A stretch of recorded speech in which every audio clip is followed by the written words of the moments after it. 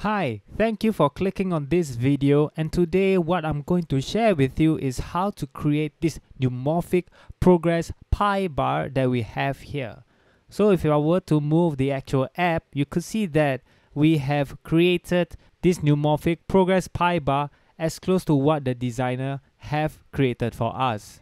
So it is actually functional. If we click on the play button, it takes. And now if we reset it and we click play again, and now it takes from the start.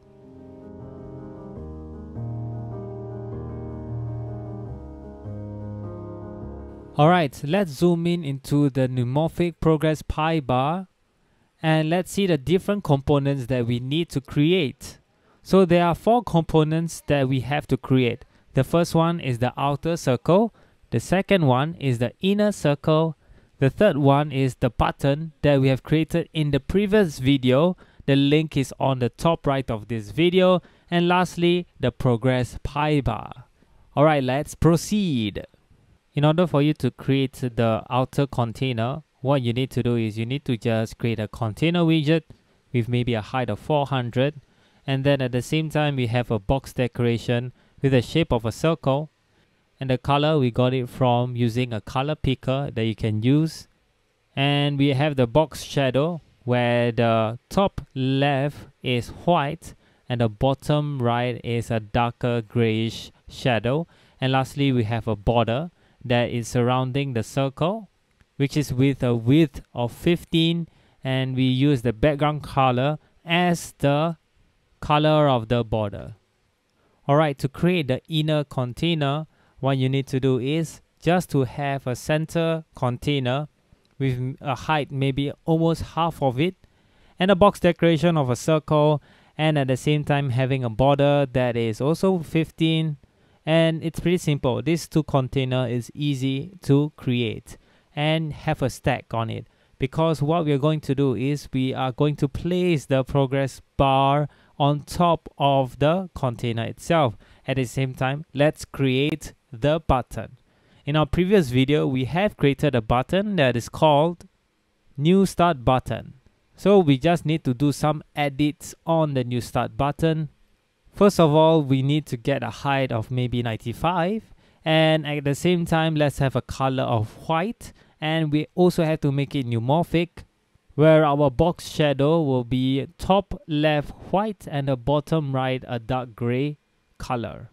In our previous video, we have created the icons to stop and to play, and it also has the different colors that we use for our icons. Lastly, our progress bar. We are not going to create the progress bar from scratch.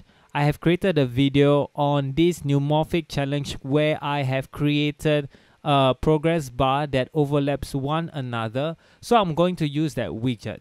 So what I did was I get the progress painter and I just rename it as a Neumorphic progress painter. And inside this progress painter, let me explain to you the different things that I have created so far. So the first thing is that we have to create a gradient for our progress painter. So we are going to use the linear gradient because in the design over here, you could see that at this bottom area, it is dark. And then at this top area, it is light. So it is linear from a dark to a light one. That's why we are going to use the linear gradient. At the same time, we will begin at the top center and end at the bottom right. In the design over here, you could see the light part is almost at the center and the dark area is at the bottom right. The next thing I'm going to show you is this stroke cap.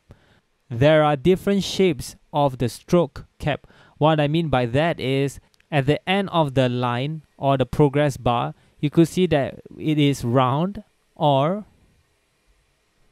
it is square, or it is butt.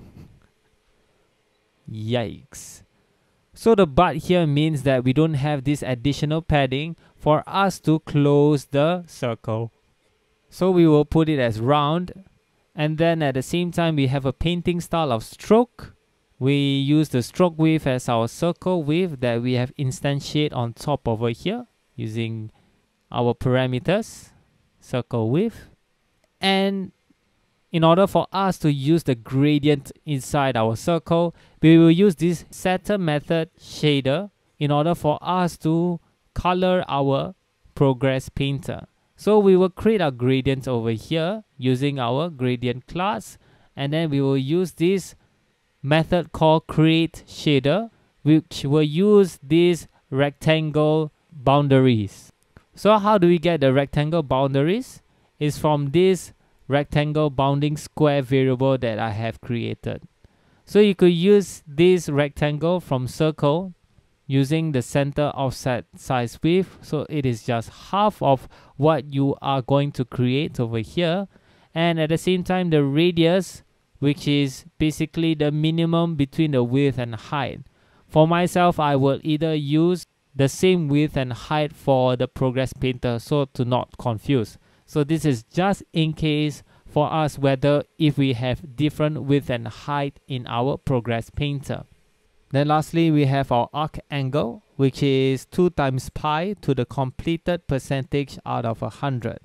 So this is a little bit of math, but the thing is we are using time, which is 60 seconds. So we have to calculate the time accordingly, and we have to input it inside this completed percentage parameters.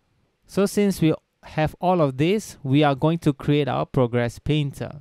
So in this paint function that we have created inside the paint override method, we are just returning this paint that is required inside the draw arc method. So you can see the paint class that is required. Secondly, we will use the rectangle from circle, and then we have the start angle and the sweep angle. So the start angle is negative pi divided by 2, which means it starts on top, and the arc angle here is basically the completed percentage of the timer that it is ticking. Then are we using the center? No, because use center is basically meaning that we will not have a donut progress painter. We will have a completed circle progress painter. So we are trying to avoid that, so that's why we will put false. And lastly, we will have a paint of, actually we don't need this start and end angle, so let's delete this. So I copy and pasted the previous project that we have done, because it used a different kind of gradient, which is the sweep gradient. And that's about it. Alright, so let's put our new progress painter inside. So first of all, we are going to center it. Second, we are going to put in the child as our sized box. And let's put a height of maybe 250. And we are going to input our new progress painter. So let's put in the CustomPaint, because the new progress painter is an extended class of CustomPainter. So we are required to use CustomPaint in order for us to use our new Neumorphic progress painter. So let's put in the painter. Let's put in new progress painter. So let's have our circle width to be 60, and then our completed percentage. So this is where we need to figure out what kind of percentage that we need. So let's create a percentage variable. In order for us to get a time from the timer, let's use the provider. So this requires us a timer service, and we can get the duration, which is called current duration, and we can get the seconds in seconds. So it is a percentage. We have to divide it by 60, because in 1 minute we have 60 seconds, and we are going to multiply by 100. That's the percentage that we need.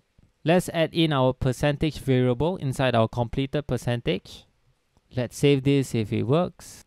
Alright, so there's a bug over here because our custom paint is not exactly in the middle. So what we need to do is we need to have a child of center. And we're going to use the center widget, which is just an empty widget. So let's save this. Alright, at the same time, what we are missing was the default circle color parameter. So what we need to do is we need to add in the colors, and we are going to use the transparent, because if we were to put another color, for example red, Then you could see that it fills up the neumorphic background. So we don't need that. So we just use the transparent. And now everything is okay. So if we press the play button, you could see that our Neumorphic Progress Painter is ticking and is filling up the circle. So that's it. That's how you create this timer Neumorphic app that is functional, not just UI code. So let's see if we can reset it. Click on reset and it still ticks. Stop, reset. Alright, that's about it. If you like this video, give it a thumbs up. And if you want more Neumorphic Flutter challenge, click on the subscribe button and comment down below any design that is neumorphic or nice looking so that I can have a go at it. Alright, see you guys. Bye bye.